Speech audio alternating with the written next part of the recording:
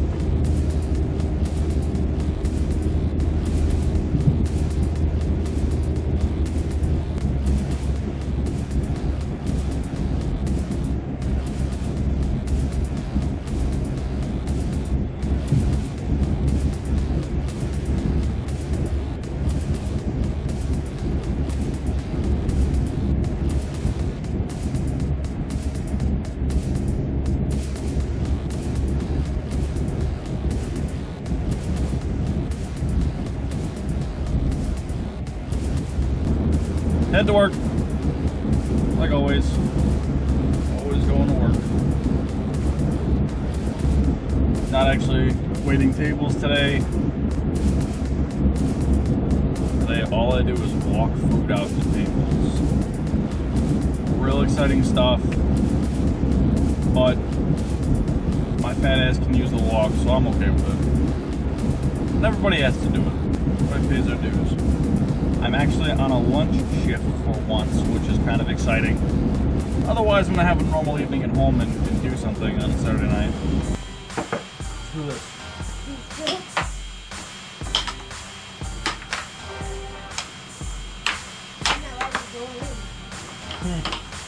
So you think? Oh!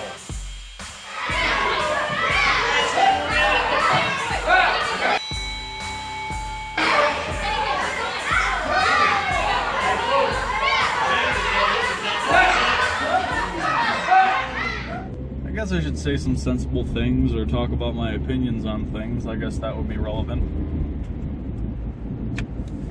Yesterday was Veterans Day.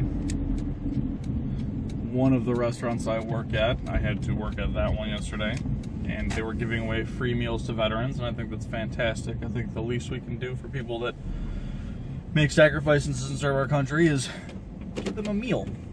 Not that you understand my entire story, and maybe at some point I will explain it, but both of my fathers served in the service. I have a lot of respect for that. I was told by one at a very early age that I would be disowned if I were ever to join, so I did not pursue that. And I'm thankful for that. I think that our servicemen deal with a lot of experience that is a lot more traumatic than we'll ever be inclined to be aware of, honestly. I think they deal with things their entire life that the rest of us would be forever changed for as well to cope with. And I think that it's important that we acknowledge that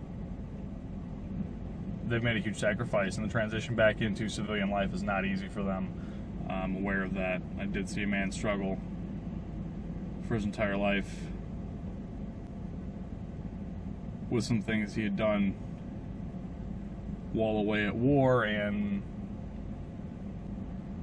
you forgive it and you think that it's not possible. Oh, that's my dad, you know, it's just... But they deal with some things that the rest of us don't have to, and That's amazing. You should always remember that and always be thankful for that.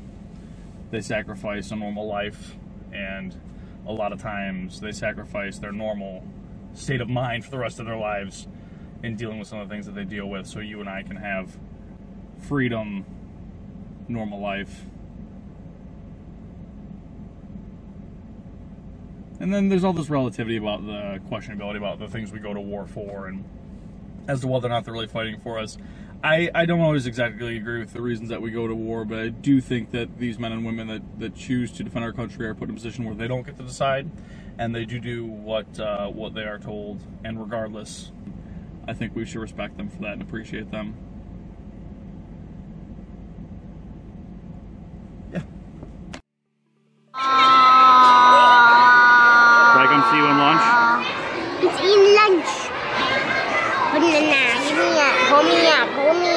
So I recently stopped into a store and came across a trinket. The tiniest bottle of ketchup. Lisa always likes things that are like miniaturized. She thinks they're adorable. She also loves ketchup. I thought it was appropriate. You see, it doesn't have to be expensive to be a good gift. You just gotta be considerate. You gotta know people. You gotta know them. This